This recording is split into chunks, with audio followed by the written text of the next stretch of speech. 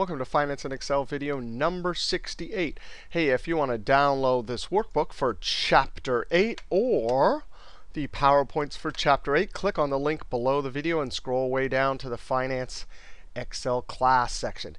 Hey, we are in Chapter 8. Chapter 8.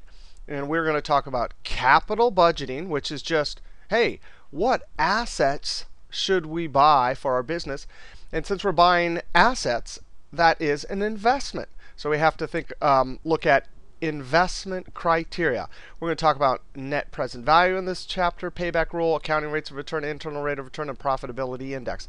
The only one that has a check mark by it is net present value, because that is the best model to use when deciding what to invest in. The other ones we'll look at, and people do use them, but we'll look at their drawbacks also. Now, what in the world is capital budgeting? It is just the business of acquiring long-term assets, right? If you're UPS, you have to figure out what kind of trucks you're going to buy. If you're looking to take over another company, you have to analyze those companies and see if it's a good investment. Long-term assets. Now, this is very important because they determine the nature of the firm, right? When you buy a bunch of assets, oftentimes those decisions are hard to reverse, and they determine the nature of the business itself, and so they are the most important decisions for financial managers, right? So when we're selecting assets, what assets to invest in, you know, there's oftentimes many options. So which do we pick? Well, that's what this chapter is all about. Now, we got these different investment criteria here. These will be models we'll use to decide whether to buy a particular asset. Now, for all of these, or any model you use, you want to ask these questions. Does the decision rule adjust for the time value of money? Does the decision rule adjust for risk? Does the decision rule provide information on whether we're creating value for the firm?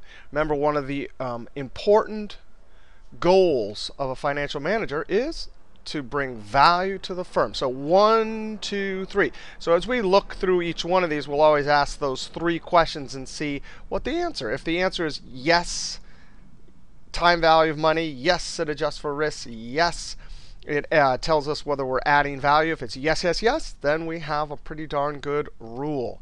Now, we're going to start off in this video talking about net present value. So net present value, we're just going to refer to it as NPV.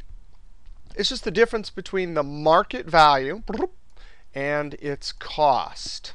That's be the value added.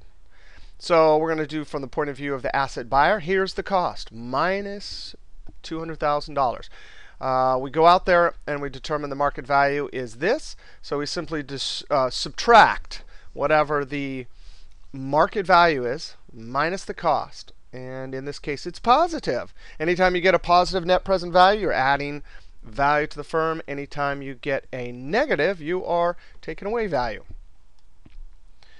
Net present value.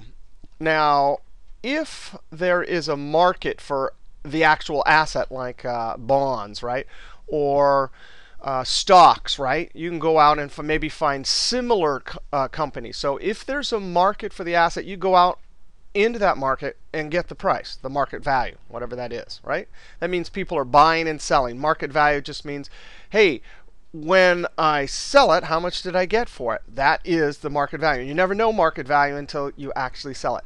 Well, for some assets, there are markets. You can go and look at the actual price or look at similar assets. However, when you cannot observe a market price for at least a roughly comparable investment, what do? Discounted cash flow valuation. We've already been doing this. And we use that to get our net present value. Very important. Discounted cash flow valuation gives us an estimate of market value. And discounted cash flow valuation, as we've already seen, you're looking at future cash flows. Well, wait a second. What's one thing we know about the future? The future is unknown.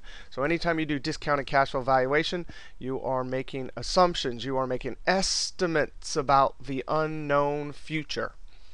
All right. Nevertheless, you do your best to try and estimate as best you can. You discount those future cash flows back, and that'll give us our estimate for the market value.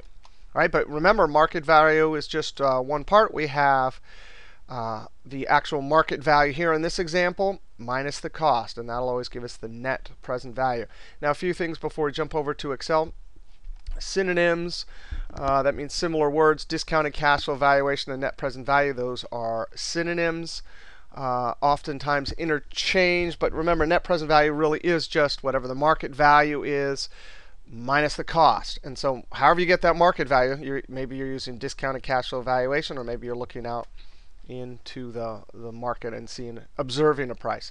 Another synonym, set of synonyms in this these videos and the textbook: investment equals project equals asset.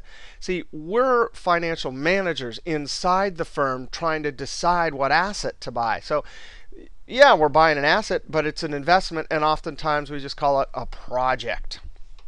I'll use these interchangeably. All right, rules for discounted cash flow or NPV. First, estimate the expected future cash flows. We'll talk about that in 9. That is hard to do, right? In this chapter, we're just going to be given them. In next chapter, we'll talk about, we'll look at ways to estimate them. Second step is to estimate the required return for projects. Chapter 10, 11, and 12 gets into talking about that. And whatever the required return is, that's inside the company. This is the return you said. We have this required return. We must earn this amount or more, or we're not investing in the project. So the required return for projects, and this will incorporate the risk, right? So if you're inside the company calculating the required return, if the project is really risky, then the required return is going to be higher. The higher the risk, the higher the return. Finally, the third step, that's what we're learning in this chapter, the kind of math behind it, is to find the present value of the cash flows and subtract the initial investment, right? So that's kind of the math of it. All right. Oh, guess what? We already know how to do this. In fact, we haven't specifically called it net present value. Actually, in a video maybe about 10 videos ago or something, I did in one video mention that we do this because we were doing discounted cash flows of multiple cash flows, right? Bringing them back and getting a price today. And what we said in earlier chapters was, well, if this is the estimated value, right? If we go out, if we think it's $100 and we go out into the market and see 90, our estimate is 100 and it's selling for 90, we would buy it, right? That's how we said it in earlier chapters. But in this chapter, we have a rule. Here's the cash flow at time 0. That means whatever you're paying plus all the discounted future cash flows. Now, in this chapter or in past chapters, I've used I for all of our math all the way consistently in this class. I means the discount rate equals the market rate equals the required rate of return equals RRR. So in a lot of the videos coming up, I'll just list RRR and then maybe discount in parentheses. But this is our discounting rate or required rate of return. Remember, when we were in bonds, what do we call it? Yield to market. Chapters 4 and 5, we called it discount rate or market rate. Here we're going to call it required rate of return because this is capital budgeting. Inside the firm, do I buy an asset? That required return is very important. But it's from the point of view of the person inside the firm. All right, the rest of the variables are the same. But what is so cool about this chapter, and we'll jump over to Excel. Actually, slide 15, formalize. It's just, this is straightforward, kind of totally obvious, right? Net present value. If we calculate net present value and it's greater than 0, that means we're adding value. We accept the project. Anytime we get a net present value of less than 0, we reject the project. Right equal to, indifferent, because the required rate of return equals the internal rate of return, which we'll talk about later. But that's our formal rule. Anytime we get a positive net present value, you take the project. I was looking for the slide here. I think I skipped over. Oh, there it is. We get to learn about a new function. Why weren't we using this all along? Net present value, NPV. and actually, this is the reason why we weren't using it all along, is because here's one of these weird functions that's going to seem to, like the programmers didn't create it properly.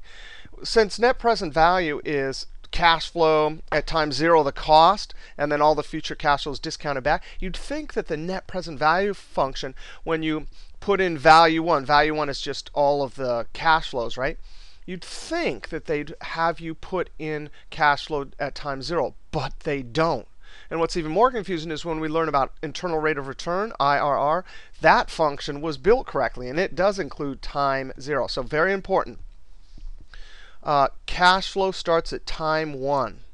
Never include cash flows at time 0. So this is what it's going to look like. We're going to put our rate in, and then all of our future cash flows, and it will give us our net present value. But here's what we're always going to have to do. If we're actually calculating net present value, we're then going to have to subtract the cost. All right. Now, what's so amazing about net present value function is that you just put in one rate and all the cash flows, and it does all the math, all that complicated math, even if it has, 35 future cash flows. All right, let's jump over to Excel. Here's our annual discount rate or required rate of return. The asset cost $200,000, and we've estimated $100,000 at the end of the first year, $90,000 and $70,000. So these are our estimated future cash flows. If it costs $200,000, do we buy it? Now, again, next chapter we'll talk a little bit about estimating these, and then in future chapters we'll talk about estimating this. But there it is. There's our discount rate. We already know how to do this, right?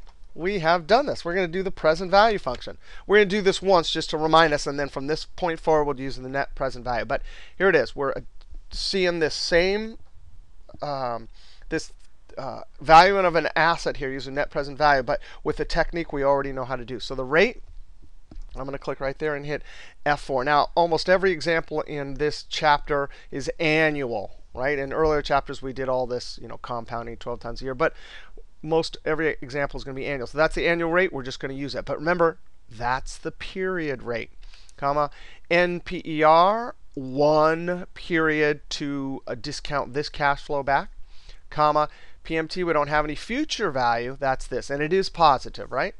The type we don't need here. Close parentheses and Control-Enter. I can drag this down. Now, price we're willing to pay. This is exactly what we did in earlier chapters. Alt equals. So there it is. We're willing to pay $201,000. So if we go out and see the price is 200,000, right? We're willing to pay more than this. So of course we are going to buy this asset. Now here's how we in couple 10 videos ago did this. We did value added by buying at 200,000, which is the net present value. We say, and I'm going to go minus this. Now remember, this is correct. That's a cash flow out. When we did our valuation here, it says we're willing to have this much cash out. But for our calculation net present value, we need a positive, and then we're going to subtract. But since this is a negative up here, we're going to add. So right, that is our equation. Net present value is whatever the market value, or in this case, our estimate of market value minus the cost. And we get $1,035, right, and 59 cents. So that's the value added by buying this particular asset. Now remember, the whole concept here, this is all present value, right? We can see clearly we did use our present value function, but these are future cash flow. So what we did, we actually took all the return out. So when you get $100,000 and discount it back one period, you have 86. So the difference between these is our expected 15% return. And so we did that for each cash flow, got our estimation of market value. Now let's go to the exciting conclusion here. The net present value function, just simply amazing, equals net present value. The rate, that's always period rate, but we're doing annual here, so I'm going to click there. And, comma, get this, you just have to highlight. That's it. That is a lot easier than any of our other financial functions we've seen so far. right? So, but this is 1, 2, 3. Cash flows start at 1 and go out. Now, by the way, this function knows if you have 3 cash flows that there's 3 periods. Now, just like our earlier functions when we did an annuity, the time period between these has to be the same, right? So end of year 1, end of year 2, end of year 3. But that's it. This function is counting. We don't have to, like earlier functions like future value, present value, we don't have to put how many periods. It can figure it out, right? All right, that's if we Control Enter, that's the price we're willing to pay. And notice that the net present value, or this is the current value of these future cash flows here. Notice it's positive, right? So they program the net present value slightly differently, slightly different than the other functions. This doesn't come up negative like the present value.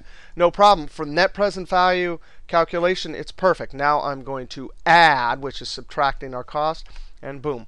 And that's how you do it. That formula right there is we're going to use throughout the rest of this class often. All right. Net present value, the net present value function, and the net present value formula with the cost subtracted at the end. When we come back, we'll learn about building a net present value profile, which is very important. All right. See you next video.